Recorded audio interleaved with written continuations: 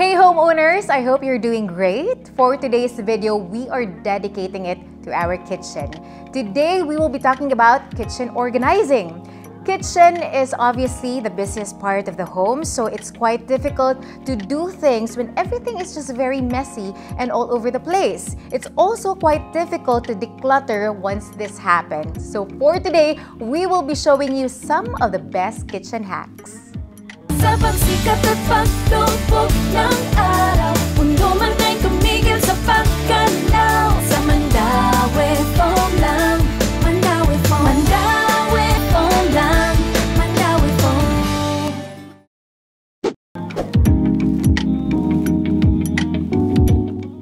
So a lot of times, if a kitchen is messy, it's hard to do things. Nakakawala ng gana magluto o maghugas ng pinggan. So let's take a step back and let's walk you through some of these kitchen hacks for us to get back on track. Keeping your measuring items like cups and spoons just in the top cabinets or drawers sometimes doesn't look too appealing. What you can do is take these tiny adhesive hooks that you can stick on the back of your top cabinet doors, and these can be your hangers for your measuring cups and spoons. Be sure to measure and mark where you place them so they are aligned. These are so convenient because you don't need any drilling or anything that takes too much work. Kayang-kaya sa mga stay-at-home moms natin. See, you can also do this for other kitchen utensils like ladles and spatulas. All you have to do is get slightly bigger hooks.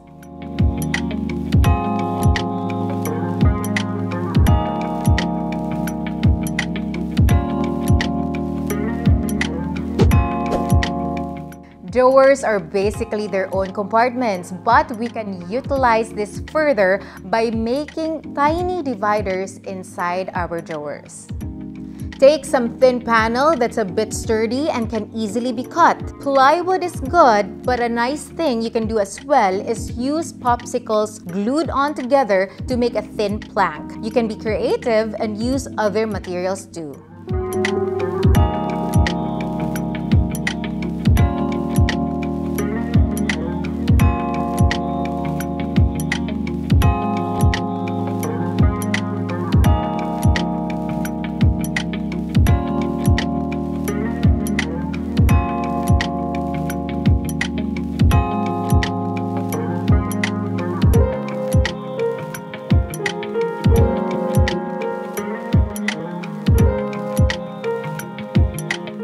Measure out the width and height of your drawer depending on how you want to place your panel. It can be vertical, horizontal, or diagonal. Stick it with tape or you can use a glue gun if you want it permanent. Now you can put your utensils, condiments, or other items here without it looking messy.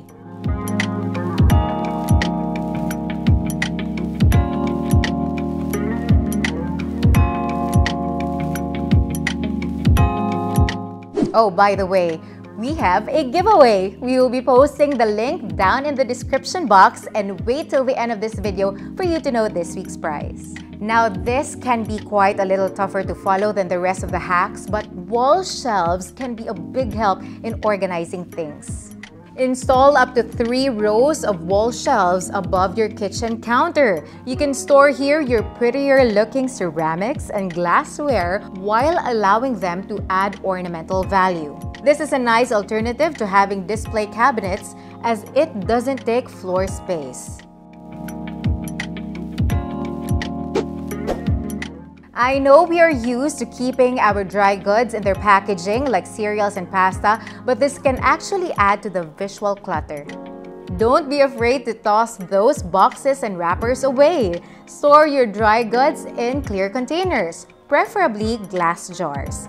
Get them in different sizes, tall, narrow, wide, so you have something for all kinds of food.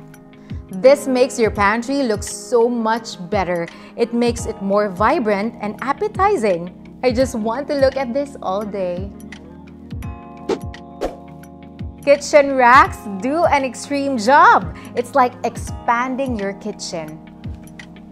This is especially useful if you have a lot of large kitchen equipment or appliances like a microwave, mixer, or the ultimate tita appliance of today, the air fryer.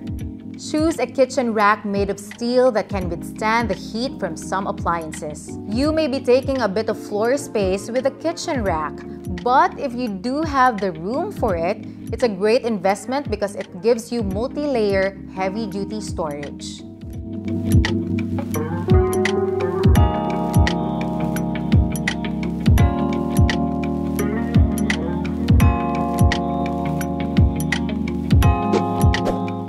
Get low-cut storage bins like clear fridge boxes or these baskets.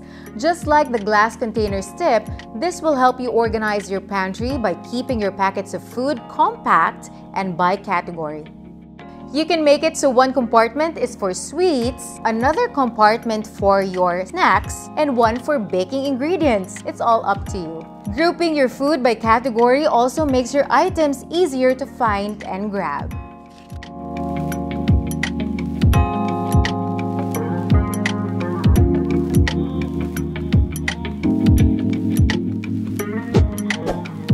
These holders aren't just for paper towels, but you can actually use them as a trash bag dispenser.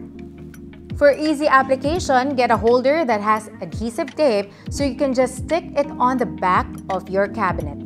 If you can't find one, you can nail your holders in place or use push pins if you don't want to do a lot of work. After you have installed your holders, place your trash bags in and voila! You have a trash bag dispenser. There you go. I hope that you can use the tips that we've shared with you today right in your kitchen. There are actually a lot of other kitchen hacks for you to explore. If you enjoyed this video, don't forget to like and subscribe. Comment down below on what else you want to see from our channel. See you on the next one, homeowners. Bye! Comment of the week. Congratulations to last week's winner. This week's prize.